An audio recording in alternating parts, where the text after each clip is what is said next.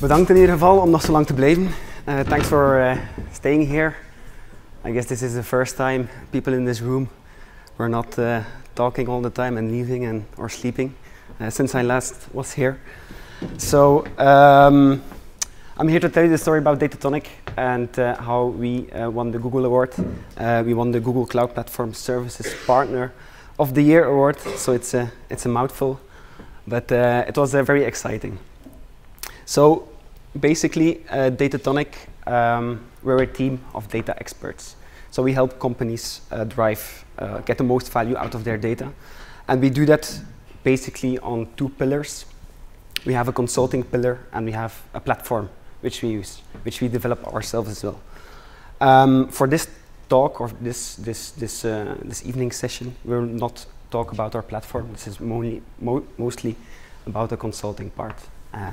But which we'll handle today. So, yes. So basically we have two offices in the UK and in Belgium, in Roeselare in the far west. So I like to say we're represented in the two biggest cities of Europe. That's the first time I make this joke. Not really. But yeah, so in the UK and in Belgium. Yeah. So, I mean, the most important thing to know is basically we're all engineers. We all studied here as well. Just by ways of hands, how many people graduated here from University of Ghent? So that's quite a lot. And how many people are actually still studying here? So yeah, that's also quite a lot. I was going to say it feels good to be back, but then I came to my senses. Anyway, so our consulting part is actually based on three kind of technology sets, technology stacks, and we work mainly with Google Cloud Platform, for which we are now a premier partner, with TIBCO software and with Tableau. So Tableau and TIBCO, they are data visualization software. So basically, like Power BI, you have, for example, Spotfire. Like Spotfire, you have Tableau. Spotfire is mainly used in the finance world because it has the R engine built in, and Tableau is very self-service and is used by the business a lot. And it has a very good connection with Google Cloud Platform, which we leverage. So for Google Cloud Platform, we focus on the data services. So we had a small overview by David as well, but they also have, for example, like App Engine, which Angry Birds uses. It's basically kind of like a service where you can deploy your Python code or whatever, your backend code, and it's basically going to scale up and down, whatever you want. But we're not doing that. We're mainly focusing on the data services to help our customers. So the reason why we're here is in Las Vegas. These two won the Google Cloud Platform Award. We were very amazed. It's a really cool thing to achieve, especially as a very small team. We're 6, by the way. So it's really exciting. The guys at Google, they give a big speech on why they chose us. But these two, they had a bit too much fun with the Googlers the day before. So they didn't remember everything they said. So I have to kind of build it up again. But I'm not in this picture. And the reason I'm not in this picture is because I became a father at that moment. So you can, so this is kind of like the personal card. I know. But you can also see that Matthias is really used to holding awards, but not very much babies. But that's the last joke, I swear. Okay, moving on. Basically what we do, maybe perhaps why Google likes us so much, is we offer workshops. And this is not the entire story, but what we do most of the time, you have big companies who ask to Google, what does your technology mean? What can it mean for us? And then they say, here's these guys from Datatonic. They'll come on site for 3 to 5 days, and they'll show you what you can do. And that's basically exactly what we kind of offer. So 3 to 5 days with guys from our team, and we impress, basically. That's the thing. So to continue, I have a couple of case studies following, and Matthias will do a demo, which kind of illustrates this a bit more. Has anyone heard this one before, Vente Exclusive? That's all right, because we've milked this one quite often. But basically, Vente Exclusive is an e-commerce website, and they have flash sales. So basically, they sell, for example, like shoes for 4 days, and you have 4 days time to kind of fill in the order. And they are also a very heavy IT company, so they develop everything themselves. But they had issues because their entire supply chain generated 1.5 billion data points for their email alone in a small amount of time, and the other events from the websites on top of that. The other logistics processes are not displayed here, but we helped them in this kind of like 3 to 5 day workshop with designing an entirely new data architecture with Google Cloud Platform and Tableau, which allowed them to do the stuff that they wanted. So they wanted to do, for example, they wanted to build a recommendation engine, which we then also built, not in those 3 to 5 days, but in a project after that. But we kind of like set the foundation for them to continue. So this is a quote, but we're actually doing the same thing now as well for a company called Coolblue. They have an even stronger IT team. They have ex-Apple guys there. So they're also notoriously known for not working with external consultants. So we're quite proud that they still want to work with us, basically. So that's even on a larger scale. It's a much bigger company as well.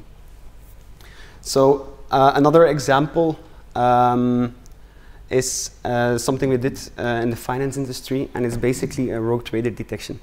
And it's a huge project, but a small part of it was we got data from Bloomberg chat, and we had to figure out whether the communication between different traders from different banks influenced their behavior, their trading behavior. Very interesting to see. Around 80% was what did you do last night, stuff like that. So, but it was a cool project. Moving on, we do a lot of stuff as well for with sensor values, with time series basically, and this is for a government project where we got the data from the loops which are in the roads, and we combined that with telematics and also with the incidents, the traffic incidents data. And doing that, we were able to kind of calculate the likelihood where potential dangerous situations will be in the future. For example, if they have roadworks and you see that the specific accelerometer data is getting to kind of like a specific threshold, then you is that an indication of maybe the speed limit is set too high or something for that specific section. But that's also based on a huge data sets which comes in real time and which you have to process. And that's the beauty about Google Cloud Platform, is that you don't have to worry about infrastructure or write your own MapReduce. It scales automatically. Moving on, smart meter data. This is basically gas and water, also based on kind of like the usage patterns from different users. We're kind of building different pricing strategies on the fly. So basically, you have customers who are only at home in the evening, like not like normal people, but other customers are, for example, like companies or even other kind of like mixes in between. So it's the same story, just gathering all of the data at the lowest level and then just analyzing on the fly. So for IoT, also sensor data, we also work very heavily on the preventive maintenance part. So very fast, a couple of projects. We have a lot more which we can share. If you want to know more, please contact me, or we can do a different session. Moving on, perhaps. And then now Matthias is going to do a demo. So for a retailer in the UK, Matthias is going to show what we've done in, for example, like in a workshop. This is kind of like the result of the workshop.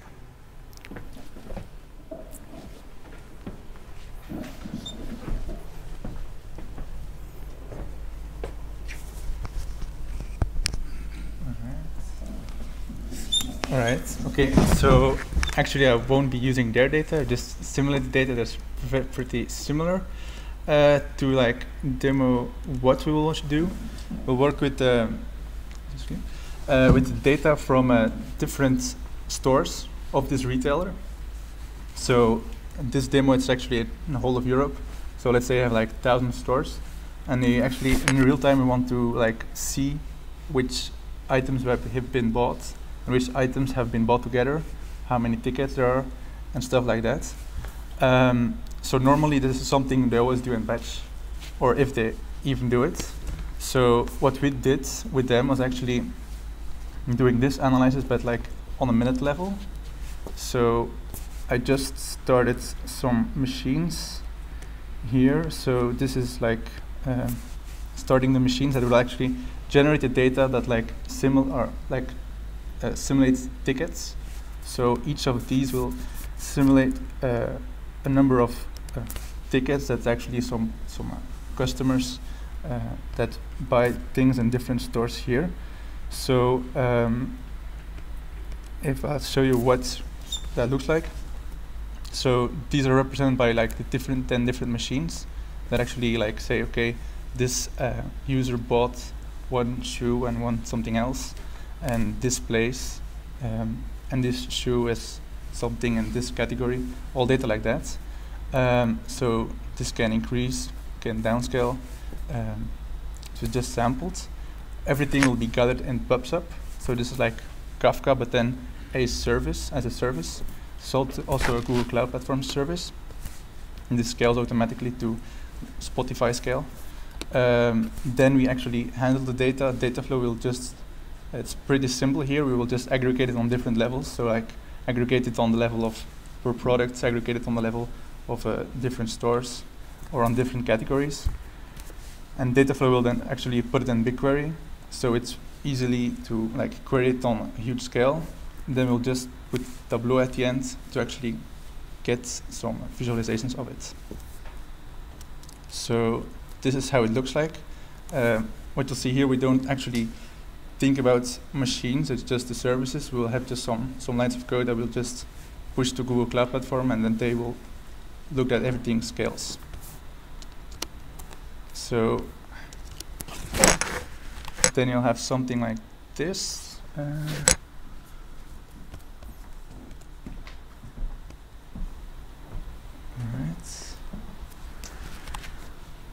So now what I have, this is just the demo dashboard, just to show like what we can do with it. This is like the end result. So what happens is that these machines, not sure if they actually started already, these machines I just started, like just when I started the presentation, I said, okay, use 10 machines. They will set up the machines, get the code to like simulate the different tickets that they need to send. These machines will send it to PubSub. Then we have this data flow job, which is not doing a lot. So this is like just the flow of what we programmed it to do. So it will just read it from PubSub. Then it will like make windows. So it actually every 1 minute it will aggregate everything together, and then it will just do the counting, and here just do it to push it to BigQuery.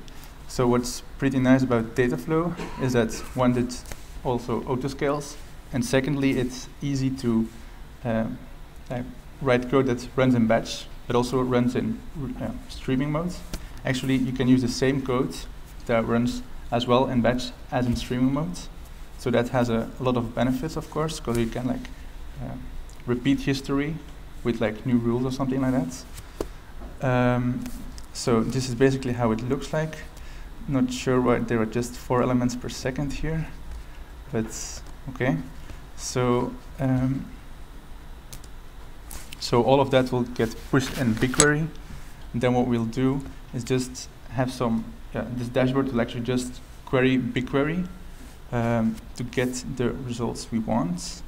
So we can like play this in real time to see what happens. So these are like just a simulation that are being shown, and just on the different locations, the different amount of tickets that have been sold. Here you can see that as well. So these are like different kind of queries you can do on it. And here you can see the actual number of items in there.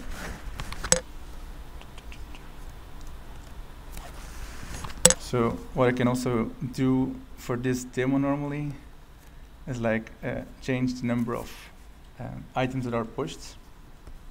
So if I in here say, okay, use push 1,000 elements for this machine, I can assign this.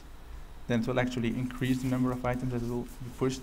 So that's like the reason I get this push here, because before I just tried it to like see how high it goes. So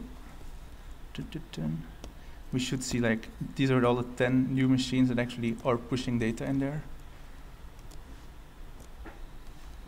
So I will just let it run a little bit, and after a minute or something like that, we should see some peak in there, hopefully.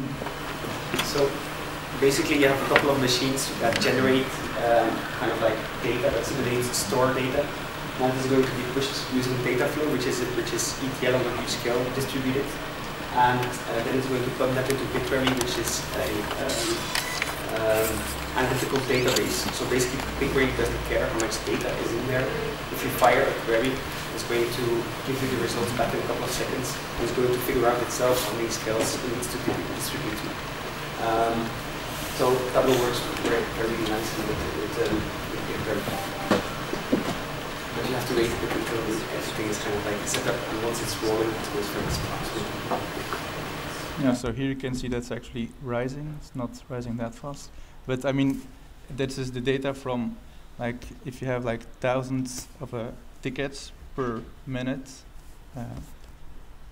that's not that bad. So this will actually always get pushed, and I could just get the latest data from every minute. So that's.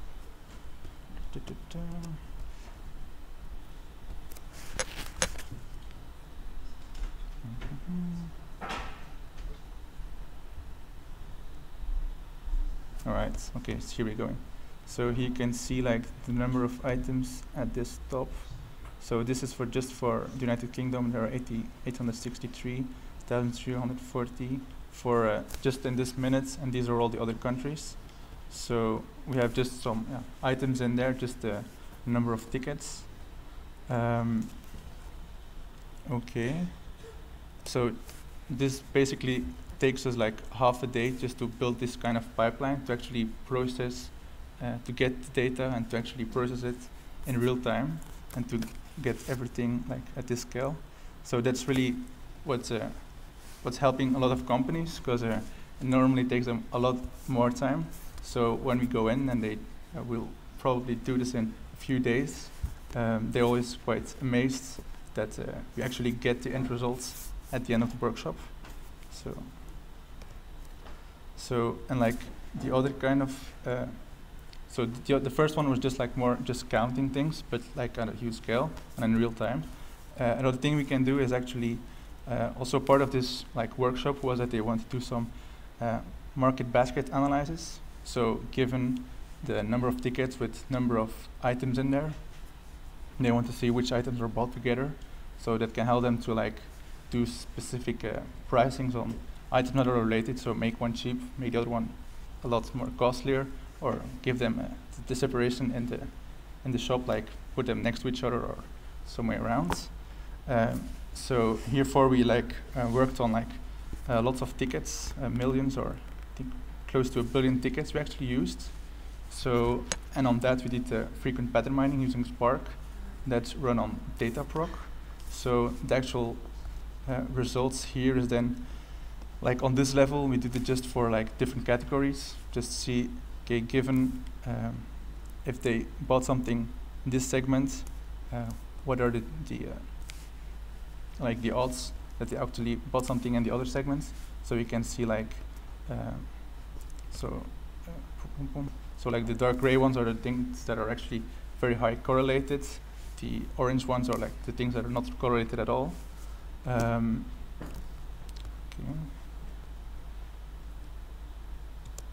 So for doing this, we also start just from the tickets. So yeah, we have different tickets with different items in there. This one, so this was historic data, that actual data they actually had. So we then had something on cloud storage, like the 1 billion items here. And then we just started Dataproc, and to build like this small kind of a demo in Spark, you have like parallel FP growth. So it's like a very powerful or very performant algorithm to actually do this kind of analysis. So again, we just ran it in Dataproc. And if it needs more machines, we just give it more machines. So you don't have to do that much of work. And then we push it again back in BigQuery, like on different levels. But the nice thing here is that we can actually do it a lot of times. So you can say, okay, do this for all the items, but you can say also, like, do this for all the tickets from this kind of segment of users, like for this age range, or for items that are sold in a specific store. So the nice thing is that we can actually do this on a lot of different kind of segments. So normally, what they did before was they just write some SQL queries that actually took sometimes like hours or days and didn't actually run. So they had to do this like once a year. They wanted to do something, and I had to really think carefully like what they wanted to do, because they couldn't actually do it. Here we just took all of their data and we just wrote some code that actually did it on lots of different kind of segments. So that's quite powerful, because it really makes their life a lot easier, and it enables them to do like a lot of things more. So here again, it's like always like kind of this kind of flow we use. If it's a BigQuery, then we just look at it with Tableau. So this helps to like see if something is wrong, like or some IDs linked to incorrect name or something like that. And it helps them to actually dissect the results or the insight to actually do something with it. So this is kind of the end result of that part. So here we have like, okay, this is for different categories that we did this analysis. And then we plot like on the different, on two levels. So first we have the lift. So lift means like what actually is the increased, so given two items, what's the assumed like probability they will be bought together, and like how much more did they actually or bought together. So if you take the, if you take those two, then you get the lift, and support is just like how many times they actually occurred. So here you can just like go to like something that's used is bought a lot, or like raspberries here. So it's bought a lot, and I have this lift. Then on the right you can actually see like the items that are bought together with it. So this allows them like to easily explore like the different kind of items, and for each kind of item on different levels to actually see things that they didn't expect. All right. So that was kind of the short demo. This is just like just a small example of things that we do in a typical workshop. So then we have just some specific questions, and we like explore those questions and like give the end results together with the people in the company at the end of those 3 days. You can also like meet us. I think Nicolas or Louis will be talking at Google Cloud Platform Next event in Amsterdam. We're also talking to do a coached MOOC session on TensorFlow, but the date is not yet set here for. And then we also have an Ultimate Data Science event, that's also without a date. So, yeah, that's it. We'll let you go for the moment we have the dates. But just maybe to summarize, you get a lot of things done in kind of like a short amount of time, which I think the guys at Google really like. And it's very exciting for us as well because we get to solve a lot of difficult problems in many different industries.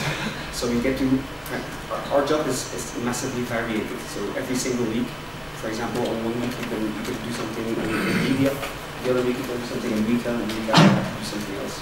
So that makes it very exciting, and also you learn a lot by doing this.